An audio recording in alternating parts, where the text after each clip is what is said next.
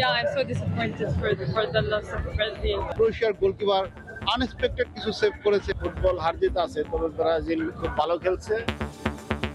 দেশের বিভিন্ন স্থানে রাতভর বড় পর্দায় খেলা দেখার উৎসব। সেলেসাও সমর্থকরা হতাশ হলেও উজ্জীবিত মেসি ভক্তরা।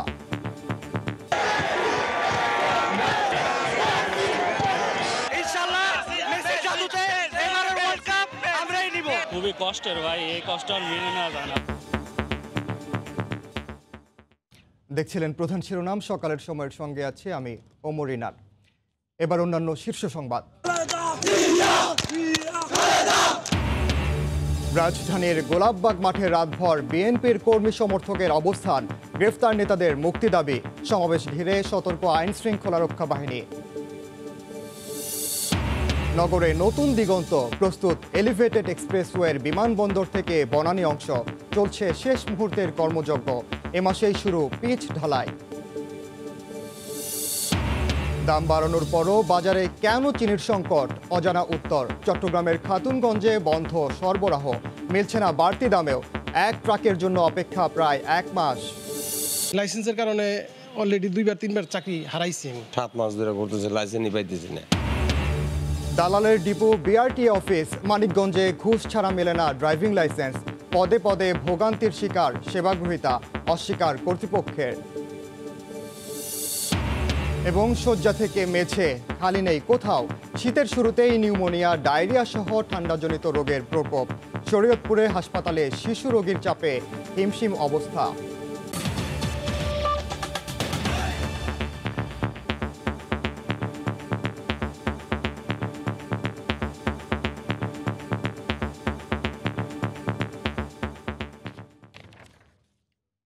রাজধানীর গোলাপবাগ মাঠ বিএনপির হাজার হাজার নেতাকর্মীর পদচারণায় কানায় কানায় পূর্ণ। সকাল থেকে ছোট ছোট মিছিল নিয়ে আসছেন সমাবেশস্থলে। স্লোগানে স্লোগানে মুখর পুরো এলাকা। গতকাল সমাবেশের অনুমতি পাওয়ার পরপরই মাঠে জড়ো হন বিএনপির নেতাকর্মীরা। রাতভর তারা সেখানেই অবস্থান করেন। সকাল 11টায় সমাবেশ শুরু হওয়ার কথা রয়েছে। বিস্তারিত জানাচ্ছেন আফজাল হোসেন। মিছিল স্লোগানে মুখর গোলাপবাগ মাঠ। এরই মধ্যে ঢাকা মহানগরের বিভিন্ন ওয়ার্ড থেকে নেতাকর্মীরা আসতে শুরু করেছেন এবং ঢাকা বিভাগের অন্য জেলার নেতাকর্মীরাও আমরা দেখেছি যে সকাল থেকে এসে এই যে গোলাপবাগ মাঠের যে বিএনপির বিভাগীয় গণসমাবেশ সেখানে এসে যোগ দিচ্ছেন। এই গণসমাবেশে আসা নেতাকর্মীরা যেটি দাবি জানিয়েছেন, নির্দলীয় নিরপেক্ষ সরকারের অধীনে যেমন নির্বাচনের দাবি জানিয়েছেন, একই সঙ্গে দলের চেয়ারপারসন বেগম খালেদা জিয়ার মুক্তির দাবি জানিয়েছেন এবং তারা বলছেন আন্দোলন সফল না হওয়া পর্যন্ত তারা ঘরে ফিরে যাবেন না। আমরা রাজশাহী থেকে আসছি এই খালেদা জিয়ার মুক্তির জন্য, ফখরুল ইসলাম আলমগীরের মুক্তির জন্য আমি এই ঢাকা শহরে আসলাম। দ্রব্যমূল্য ঊর্ধ্বগতি, দেশনেত্রী বেগম খালেদা জিয়ার মুক্তি দাবি। আমরা কখনো বিশৃঙ্খলা করি নাই, আমরা বিশৃঙ্খলা করতে চাই না। গতকালকে আমাদেরকে পারমিশন দেওয়া হয়েছে, আজকে বিএনপির হাজার হাজার নেতাকর্মী আজকে সমবেত হয়েছে। ঢাকা বিভাগীয় গণসমাবেশটি শুরু হবে সকাল 11টার দিকে। জাতীয় যে বিএনপির যে স্থায়ী কমিটির সদস্যরা রয়েছেন তারা এই সমাবেশে উপস্থিত থাকবেন। আমরা যতটুকু জানতে পেরেছি এই গোলাপবাগের গণসমাবেশ থেকেই বিএনপি 10 দফার মাধ্যমে রূপরেখা তারা তুলে ধরবেন এই গোলাপবাগের গণসমাবেশ থেকে। আফজাল হোসেন, সময় সংবাদ, ঢাকা। এদিকে বিএনপির সমাবেশকে কেন্দ্র করে রাজধানীর গোলাপবাগ নিরাপত্তার চাদরে ঢেকে ফেলেছে আইন শৃঙ্খলা রক্ষা বাহিনী। নেওয়া হয়েছে কয়েক স্তরের নিরাপত্তা। যে কোনো ধরনের সহিংসতা ও নাশকতা মোকাবিলায় নিয়োজিত আছে পুলিশ, র্যাব, আনসার সহ বিপুল সংখ্যক আইন শৃঙ্খলা রক্ষা বাহিনীর সদস্য। সমাবেশের সার্বিক পরিস্থিতি মনিটর করছেন তারা। নিয়মিত টহল চালিয়ে যাচ্ছেন তারা। অনলাইনে গুজব প্রতিরোধেও কাজ করছে আইন শৃঙ্খলা রক্ষা বাহিনীর বিশেষ টিম।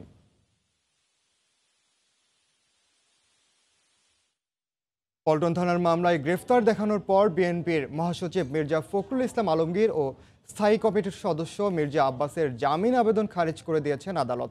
পরে তাদের কারাগারে পাঠানো হয়। এই দুজনের বিরুদ্ধে নয়াপল্টনে সংঘর্ষের ঘটনায় উস্কানি ও পরিকল্পনার অভিযোগ আনা হয়েছে। এর আগে ডিবি কার্যালয়ে তাদের প্রাথমিক জিজ্ঞাসাবাদ করা হয়। বৃহস্পতিবার গভীর রাতে বিএনপি মহাসচিব মির্জা ফখরুল ইসলাম আলমগীর ও স্থায়ী কমিটির সদস্য মির্জা আব্বাসকে আনা হয় মিন্টো রোডের ডিবি কার্যালয়ে। এরপর থেকেই চলছিল নানা জল্পনা কল্পনা। শুক্রবার সকালে গোয়েন্দা প্রধান জানান, পল্টনে সংঘর্ষ, পুলিশের উপর হামলা এবং গণসমাবেশ নিয়ে জিজ্ঞাসাবাদ করা হচ্ছে মির্জা ফখরুল ও আব্বাসকে। বাসা থেকে নিয়ে আসার 12 ঘন্টা পর শুক্রবার দুপুরে পল্টন থানার মামলায় বিএনপির এই দুই শীর্ষ নেতাকে গ্রেফতার দেখানোর কথা জানালো গোয়েন্দা পুলিশ। মির্জা ফখরুল ইসলাম আলমগীর এবং মির্জা আব্বাস দুজন কেন্দ্রীয় নেতা, একজন হলো বিএনপির মহাসচিব, আরেকজন হলো স্থায়ী কমিটির সদস্য। আমরা দুজনকে কালকে জিজ্ঞাসাবাদ এনেছিলাম। জিজ্ঞাসাবাদ শেষে তাকে আজকে আমরা গত 8 তারিখ পল্টন থানা যে মামলাটি রুজু হয়েছিল বিস্ফোরক আইনে, সে মামলায় আমরা তাকে কোর্টে আজকে প্রেরণ করব। ডিবি বলছে, বিএনপির এই দুই নেতার বিরুদ্ধে অভিযোগ নাশকতার পরিকল্পনা ও উস্কানির নির্দেশ দেওয়ার। পুলিশের উপরে যে একটা বর্বরচিত হামলা হয়েছে এবং ককটেল নিক্ষেপ করেছেন এবং অনেকের জানমালের ক্ষতি হয়েছেন, সে প্রেক্ষিতে তাদের অপরাধটা হচ্ছে তারা এই অপরাধ সময়ের উস্কানিদাতা, পরিকল্পনাকারী এবং নির্দেশদাতা হিসাবে তাদেরকে আমরা জিজ্ঞাসাবাদ করি। জামিন নামঞ্জুর করে দুজনকেই কারাগারে পাঠানোর নির্দেশ দেন আদালত। তাদের আজকে জামিন শুনানি হলো এবং দুই পক্ষ শুনেছে আদালত এবং তাদের জামিন নামঞ্জুর করেছে। যেহেতু এজাহারে নাম নাই, সুতরাং এই কথিত ঘটনার সঙ্গে হুমকিতে সরকার নয়, বরং বিএনপির আন্দোলন কর্মসূচি পরাজিত হয়েছে। সমাবেশে বাড়াবাড়ি হলে আওয়ামী লীগ ছাড় দেবে না বলেও জানিয়েছেন ক্ষমতাসীন দলের নেতারা। শুক্রবার বিকেলে রাজধানীতে ঢাকা মহানগর আওয়ামী লীগের সমাবেশে তারা একথা বলেন। বিএনপির সমাবেশ ঘিরে দলীয় নেতাকর্মীদের পাড়া মহল্লায় সতর্ক অবস্থানে থাকার নির্দেশ দেন নেতারা। ওবায়দুল্লাহ মামুনের রিপোর্ট। বিএনপির সন্ত্রাস নৈরাজ্যের প্রতিবাদে ঢাকা মহানগর আওয়ামী লীগের সমাবেশ। গুলিস্তান মহানগর নাট্যমঞ্চ থেকে আশপাশের রাজপথ জনতার দখলে। মিছিলে মিছিলে জনতার ঢল নামে মহানগর আওয়ামী লীগের সমাবেশে। শুক্রবার দুপুর 2:30টায় সমাবেশ শুরু হলেও অনেক আগে থেকেই নগরীর বিভিন্ন ওয়ার্ড ইউনিট থেকে মিছিল আসে সভাস্থলে। কানায় কানায় পূর্ণ সমাবেশ স্থল। সমাবেশে অংশ নেন মহানগর আওয়ামী লীগ থেকে শুরু করে দলের শীর্ষ নেতারা। বলেন, দেশের অস্তিত্ব ধ্বংস করতে বিদেশি লবিস্ট নিয়োগ করেছে বিএনপি। দলটি সমাবেশের নামে রাস্তায় নামলে প্রতিরোধ করবে আওয়ামী লীগ।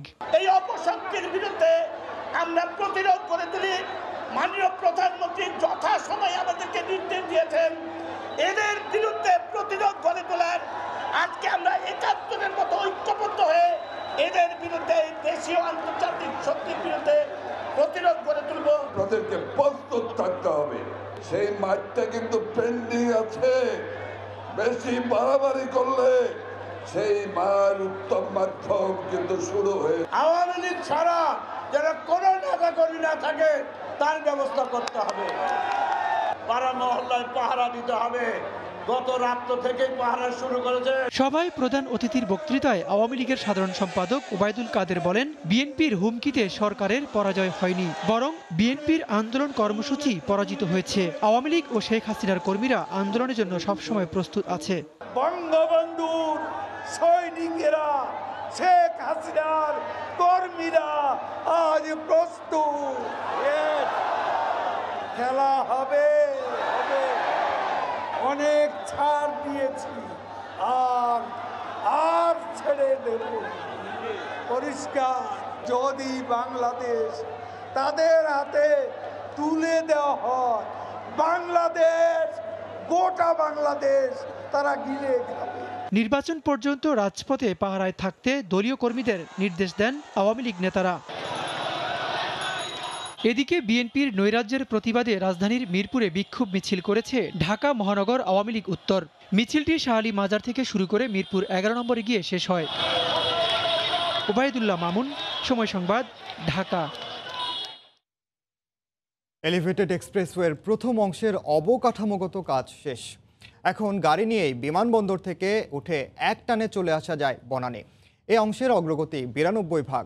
চলতি মাসেই শুরু হবে পিচ ঢালাইয়ের কাজ, পাশাপাশি চলবে ইলেকট্রিক পুল বসানো। আল মামুনের ক্যামেরায় রাশিদ লিমনের রিপোর্ট। হবে করে কেটে গেছে বেশ কিছুদিন, তবে এবার আর কালক্ষেপণ নয়। কর্তৃপক্ষ বলছে বিমানবন্দর থেকে বনানী পর্যন্ত এই অংশের কাজ প্রায় শেষ। সরেজমিনে আসলে দেখা যায় বিমানবন্দর থেকে বনানী এখন গাড়ি নিয়েই একটানে চলে আসা যায় এই এলিভেটেড এক্সপ্রেসওয়ের মাধ্যমে। এবার এই পথ ধরে এগিয়ে যাবার পালা। ঢাল পার হয়ে উপরে উঠতেই দেখা মিলবে নতুন এক চলার পথ, নগরে এক নতুন দিগন্ত রেখা। দেশের প্রথম এলিভেটেড এক্সপ্রেসওয়ের এই অংশে অবকাঠামোগত কাজ শেষ বললেই চলে। বিমানবন্দর থেকে খিলক্ষেত পার হয়ে কুড়িল, এক নিমিষেই কুর্মিটোলা পেরিয়ে এই পথ এসে মিশেছে বনানীতে। কর্তৃপক্ষ বলছে বিমানবন্দর থেকে বনানী অংশের অগ্রগতি 92%। এই অংশে বিমানবন্দর কুড়িল আর বনানীতে ওঠানামার 7টি র্যামের কাজই শেষ। অন্যদিকে বনানী থেকে তেজগাঁও অংশের কাজও এগিয়ে চলছে সমান তালে। পুরো পথেই ভায়াডাক্ট দৃশ্যমান। বর্তমানে আমাদের কিছু ক্র্যাশ ব্যারিয়ারের কাজ এবং আমাদের যে সার্ভিসিং সেই কাজটা এখন বাকি আছে, সেই কাজগুলো আমরা এখন শুরু করতে যাচ্ছি। হয়ে গেলে আমরা মোটামুটি এটা ট্রাফিক চলাচলের জন্য উন্মুক্ত করতে পারবো। বনানী পর্যন্ত মধ্য ডিসেম্বরেই পিচ ঢালাইয়ের কাজ করতে চায় কর্তৃপক্ষ।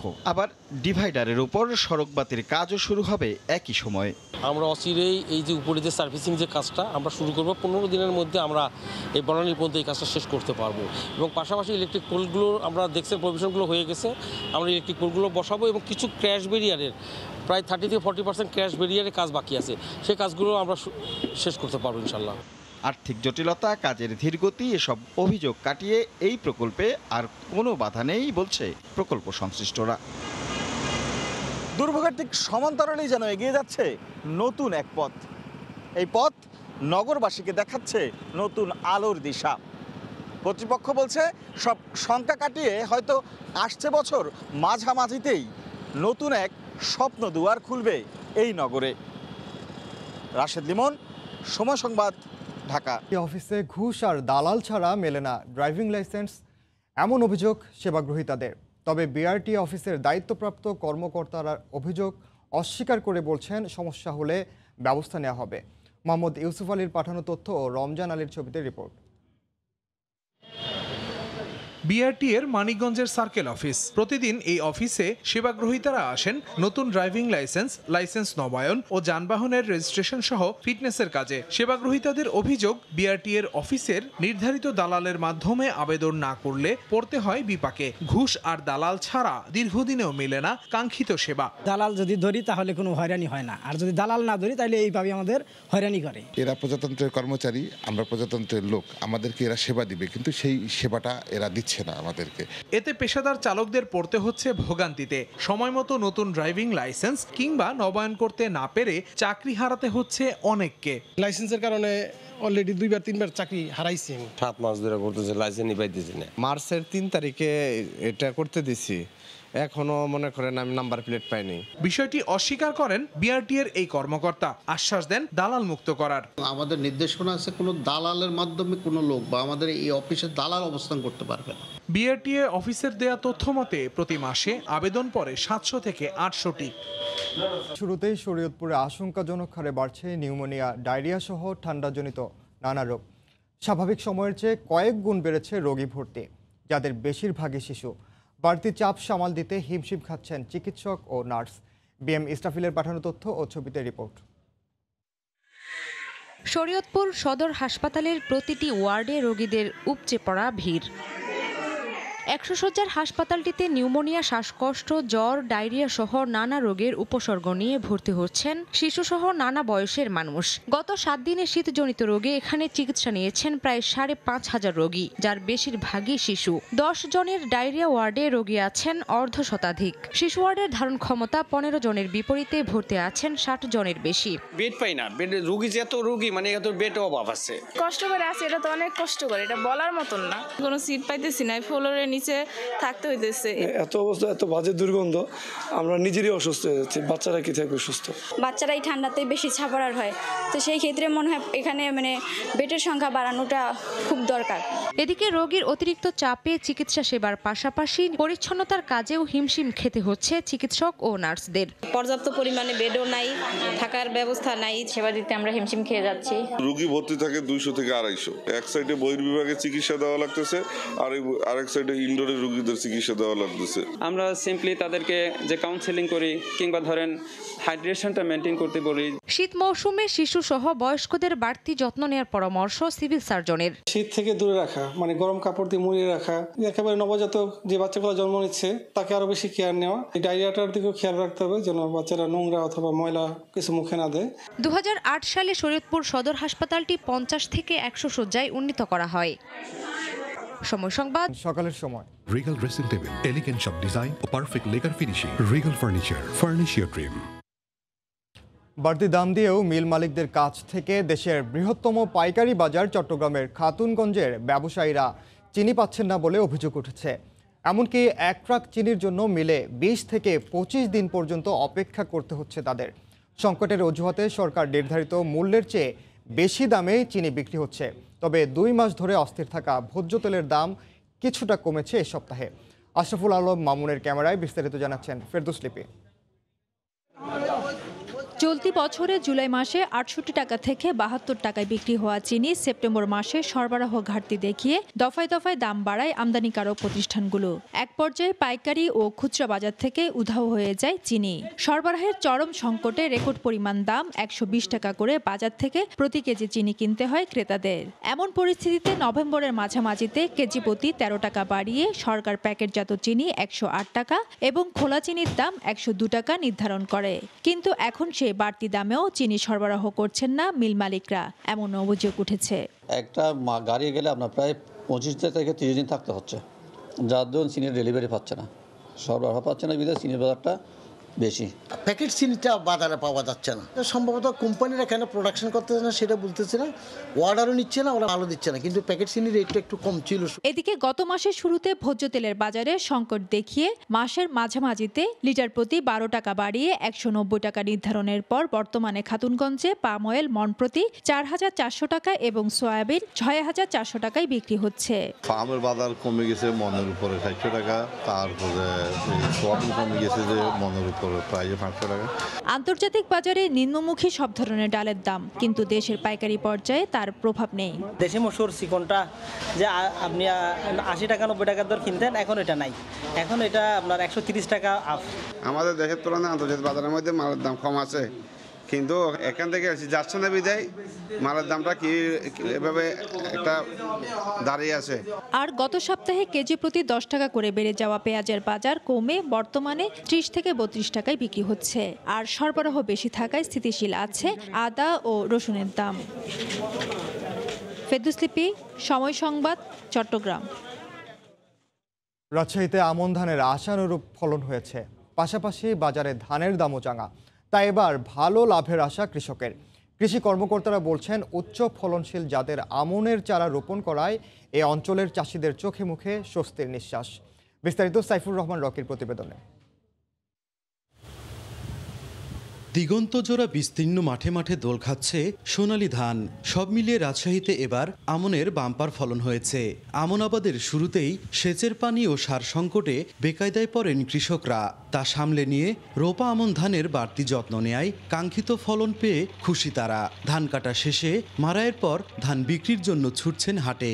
ধানের দামটা বেশি পাওয়া যাচ্ছে, তার কারণে আমার কষ্টের মজুরিটা পাওয়া যাচ্ছে। ধান কাটার আগেই ধরেন জমি থেকে বিক্রি ধান হয়েছে। চলতি মৌসুমে প্রতি বিঘা জমিতে রোপা আমন আবাদে খরচ হয়েছে 7000 টাকা।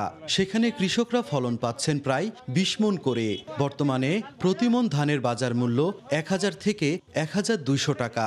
বাজারে ভালো দাম পেয়ে ফুরফুরে মেজাজে তারা। কৃষক ভালো ফলন পাচ্ছে এবং দাম পাচ্ছে ভালো, ভালো বেচা কিনে একসাথে আছে, আমদানি আছে, এদের কথা কোনো ঘাটতি নাই। আর উচ্চ ফলনশীল জাতের আমনের চারা রোপণ করায় আশানুরূপ ফলন পেয়েছেন কৃষকরা, এমনটাই দাবি কৃষি কর্মকর্তার। সবসময় আমরা কৃষককে যে পরামর্শটা দিই যে উচ্চ ফলনশীল স্বল্পমেয়াদী উচ্চ ফলনশীল জাত আবাদ করার জন্য, এবং যাতে একই জমিতে বছরে 3টা ফসল করা যায়।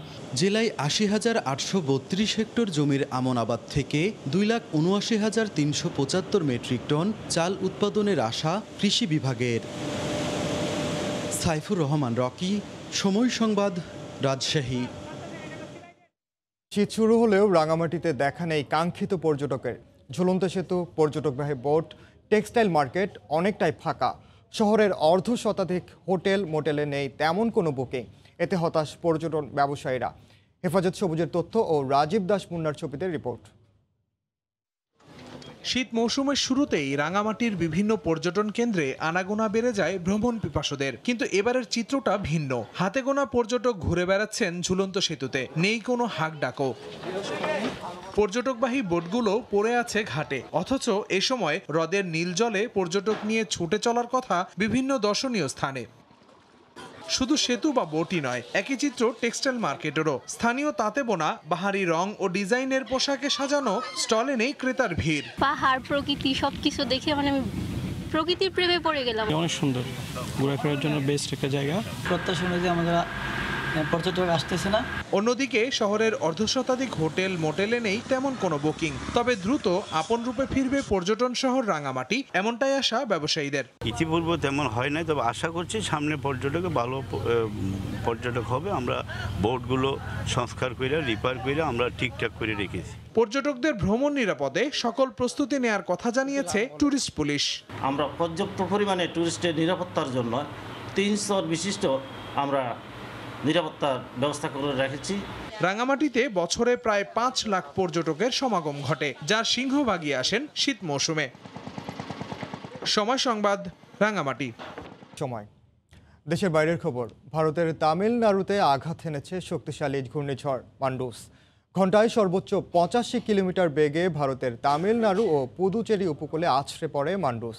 এ অবস্থায় চেন্নাই বিমানবন্দরে বেশ কয়েকটি ফ্লাইট বাতিল করা হয়েছে। ঝড়ের প্রভাবে বিভিন্ন স্থানে ভারী বৃষ্টিপাত হয়েছে। দুর্ঘটনা এড়াতে বন্ধ করে দেওয়া হয়েছে পার্ক, শিক্ষা প্রতিষ্ঠান সহ বিভিন্ন দোকানপাট। শুক্রবার মধ্যরাতে ভারতের তামিলনাড়ুতে আঘাত হানে শক্তিশালী ঘূর্ণিঝড় মান্ডুস। ঘন্টায় সর্বোচ্চ 85 কিলোমিটার বেগে তামিলনাড়ুর পুদুচেরি ও শ্রীহরিকোটার মাঝামাঝি মহাবলীপুরমের উপকূলে আছড়ে পড়ে ঝড়টি। ঝড়ের প্রভাবে এরই মধ্যে উপকূলের পানির উচ্চতা বেড়ে গেছে। তামিলনাড়ুর বিভিন্ন জেলায় ভারী বৃষ্টিপাতে দুর্ভোগে পড়েন বাসিন্দারা। এছাড়া রাজ্যটির অন্তত 12 জেলায় ভারী বৃষ্টিতে সৃষ্ট ভূমিধসের আশঙ্কায় সতর্কতা জারি করেছে কর্তৃপক্ষ। এই অবস্থায় তামিলনাড়ুর ওই জেলাগুলোতে রেড অ্যালার্ট জারি করা হয়েছে। দুর্ঘটনা এড়াতে বন্ধ করে দেওয়া হয়েছে পার্ক, শিক্ষা প্রতিষ্ঠান সহ বিভিন্ন দোকানপাট। চেন্নাই বিমানবন্দরের বেশ কয়েকটি ফ্লাইটও বাতিল করা হয়েছে। কর্তৃপক্ষ বলছে, ঘূর্ণিঝড় মোকাবেলায় নেওয়া হয়েছে নানা প্রস্তুতি। স্থানীয়দের খাবার ও বিশুদ্ধ পানি সহ প্রয়োজনীয় জিনিসপত্র কাছে রাখারও নির্দেশনা দেওয়া হয়েছে। এছাড়া 5,000-এর বেশি আশ্রয় কেন্দ্র প্রস্তুত রাখা হয়েছে বলেও জানিয়েছে প্রশাসন। দক্ষিণ আন্দামান সাগর এবং তৎসংলগ্ন এলাকায় সৃষ্ট একটি লঘুচাপ থেকে এই ঘূর্ণিঝড়ের উৎপত্তি। শনিবারের মধ্যেই তা ধীরে ধীরে নিম্নচাপে পরিণত হতে পারে বলে আভাস দিয়েছে আবহাওয়া দফতর। জান্নাতুল সাদিয়া, সময় সংবাদ। আবারও বিশ্বকাপ ফুটবলের খবর। বিশ্বকাপে ব্রাজিল আর্জেন্টিনার 2 ধরনের ফলাফলে ভিন্ন চিত্র দেশের সমর্থকদের মাঝে। আর্জেন্টিনার জয়ে উল্লসিত মেসি ভক্তরা। ঢাক ঢোল আর বাদ্যের তালে বিজয় উল্লাসে মেতে ওঠেন তারা। রাত জেগে বড় পর্দায় প্রিয় দলের খেলা দেখেন নানা শ্রেণী পেশার মানুষ। ঠিক বিপরীত চিত্র ব্রাজিল সমর্থকদের। ক্রোয়েশিয়ার বিপক্ষে হেরে যাওয়ায় হতাশ নেইমার ভক্তরা।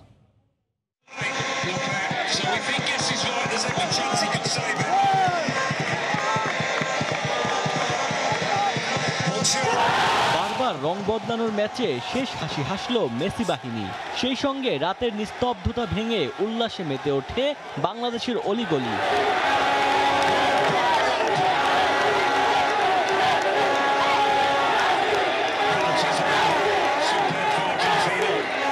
ঢাকঢোল আর বাদ্যের তালে চলে বিজয় উল্লাস।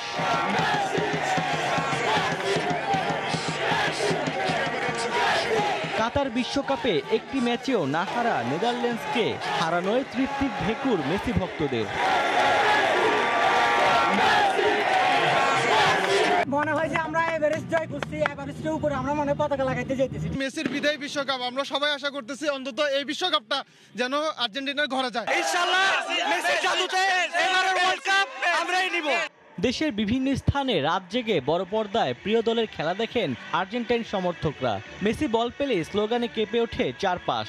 তবে আর্জেন্টিনা এগিয়ে গেলেও নেদারল্যান্ডস পরপর 2 গোল শোধ করলে উৎকণ্ঠা বাড়ে সমর্থকদের মনে। ট্রাইবেকারে মেসিদের কাঙ্ক্ষিত জয়ে আবারও উৎসবে মাতেন সবাই।